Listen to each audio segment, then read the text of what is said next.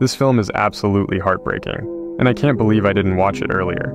This is Joachim Trier's incredible The Worst Person in the World. The film chronicles 4 years in the life of Julie, a young woman who's navigating the troubled waters of love and struggling to find her career path, leading her on a journey to discover who she really is.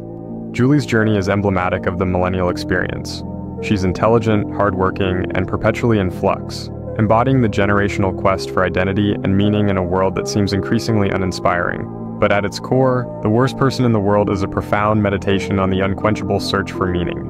It's about the human tendency to be our own harshest critics, and to feel like the worst when we stumble and change directions on this bumpy journey that is life.